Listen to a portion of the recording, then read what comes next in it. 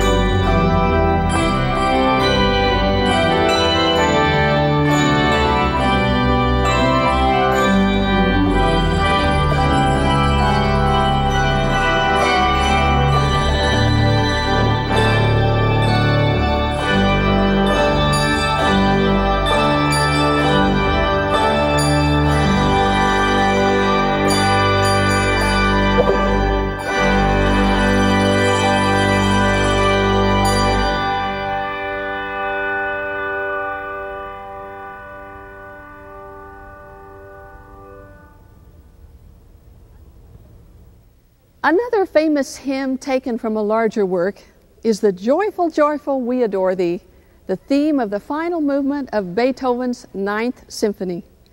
The theme and rhythm itself exudes joy and gladness, and we hear it today on the full resources of the organ, featuring at the end the forceful horizontal trumpets. The text describes the power and love of God, our Savior, Jesus Christ. Joyful, joyful, we adore Thee, God of glory, God of love. Hearts unfold like flowers before Thee, opening to the sun above.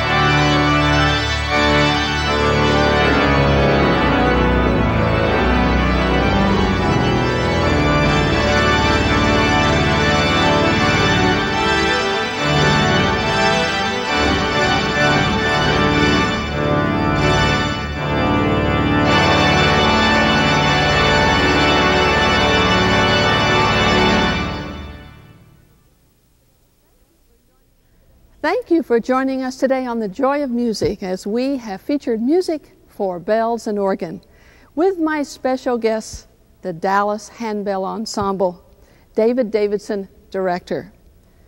We pray that the wonderful message of the gospel of Jesus Christ, His joy, love, and peace, has found a place in your heart today.